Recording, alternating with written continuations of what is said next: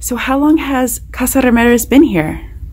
Well, in this particular location, we've been here maybe 16 years. We've been on 19th Street since the early 90s.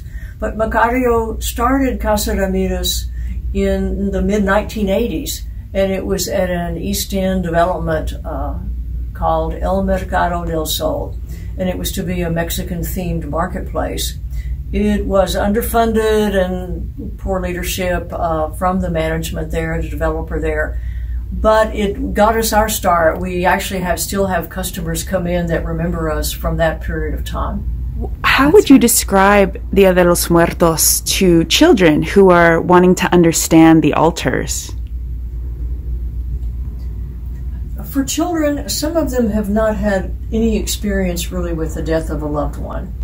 And that's actually what it's all about, is understanding and honoring the loved people who have passed away. So that's what I have told. We had a young group come in yesterday, actually, and some of them have only experienced the loss of a pet. And although people can do what they like in their homes, we say it's not about pets. Mm-hmm. You can have them on your personal altar. So we just talk about people do die at different times. There's been a lot of loss, and it is a very sad time. Day of the Dead is a time that to pay tribute to people who have died. Maybe their mother or grandmother has lost someone and they would remember that. Mm-hmm. Can you tell me again about the symbols of the earth, wind, fire, and air? Yes, and I'll use them. So some of the traditional elements that go on the altar are items that represent earth, wind, fire, and water. The earth is represented by favorite foods, by things from the earth, and by the flowers. The wind is represented by papel picado, or something that will blow in the wind. The fire comes from the candles. The flame helps the spirits find the way to their offering. Water, there's always something to drink on the altar. The spirits have come a long way and they are very thirsty. They need to be refreshed. Favorite beverages in addition to water are also frequently added. The marigold is a very traditional, this represents the marigold. The cempasúchil is an ancient flower, the flower of the dead. And it represents the sun. The aroma helps the spirits also find a way. So there's so much symbolism involved in everything.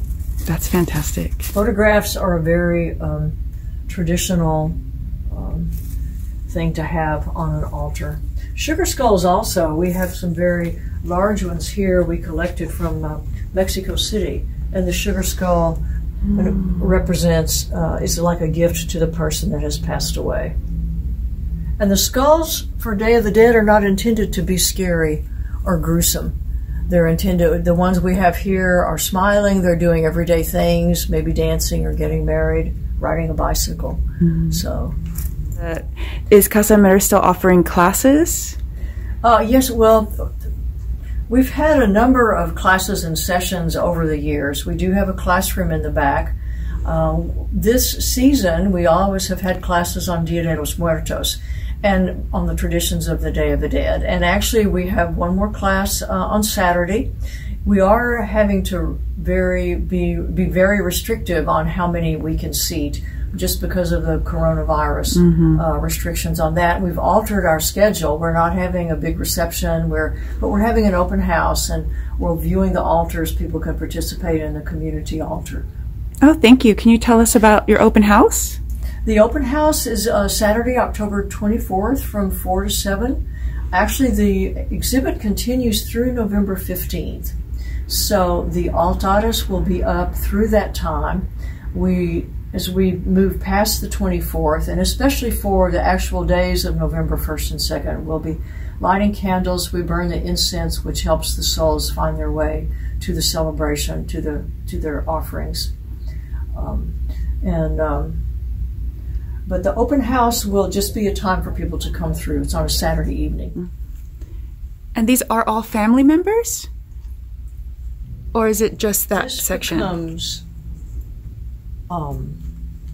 individuals who have come in to honor their. This is Lee Gonzalez, his father, who was in the fire department, and he has made and his mother helped him do it with handmade flowers around, and I see it as being the circle of life.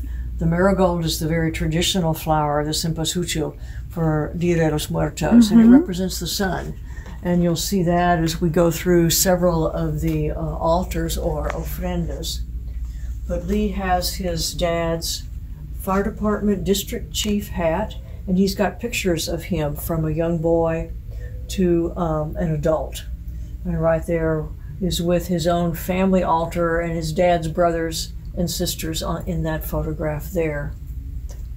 Lee is very much into genealogy, and this is his family tree down here. So he starts with his father, and then he's done it like a fan, which makes it very easy to follow. So he's done a beautiful job on it. Wow, that's amazing.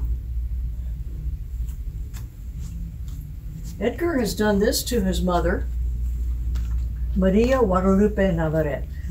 She loved loteria. This was a red tablecloth, actually, that he remembers growing up with. And so he has very fond memories of it. And she crocheted and she knitted. So this is a piece that she made. Still waiting is a larger picture of her, or perhaps a image of the Virgen of Guadalupe, which of course whom she was named for. So this also has some personal mementos for her. She loved the elephant. This was a symbol of peace for her and her angel.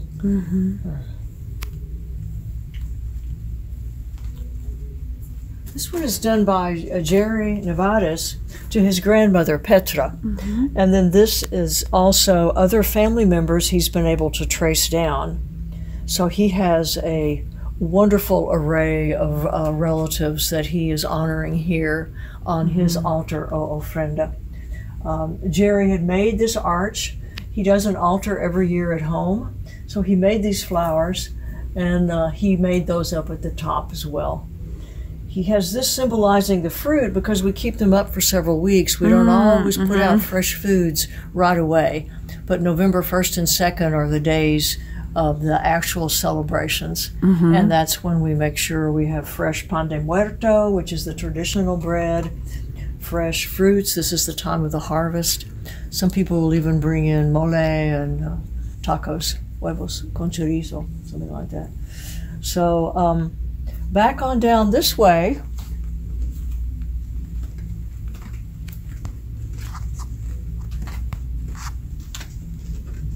this is the altar or ofrenda to my husband, Macario Ramirez. He was the founder of the shop.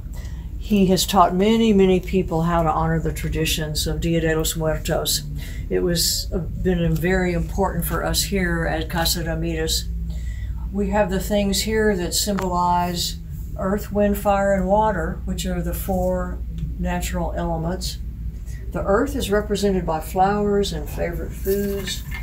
It's represented here by, he loved to collect a driftwood, and I have something representative of sugar cane and the flowers. Madre Tierra, up to the heavenly realm. That symbolizes the sun at the top, the moon, the stars are in our lights. They light the heavens, and then we include some of the pre-Columbian influences in honoring the dead, as well as the symbolism from the Catholic Church as well. So we have all that here we've tried to incorporate in this tribute to him. We have some items from his collections of milagros or miracles. Ojo de venado, which is protection from evil. The corazón is the heart. Then we, of course, have photographs, as you've seen in most cases. We see the butterfly. This is their time of migration. They're migrating to Michoacan in central Mexico, which is a predominant nesting site for them over the winter. And it's believed in that region that the souls of the dead return with the butterflies. They also have their own transformation, their own cycle of life. So there's so much symbolism in everything that's done when you prepare something, an altar, a tribute for someone who has passed. This is a family altar here. These are my parents on the left, and my husband's father, Jesus Ramirez, and his mother, Marina. My parents were George and Chrissie Dickerson. We have right here with representative of the marigold, the cempasúchil, we have favorite foods. It tiers here from the floor up to the celestial realm again. The arch is seen as a symbol of respect. And it's also the way which helps guide those souls to their own personal offering. The fire comes from the candles. And there's always something to drink. What we have out now is the water. The souls are very thirsty. They've come a long way and they need refreshment. Salt is seen as a protection from evil. And Macario loved to tell stories of his grandmother.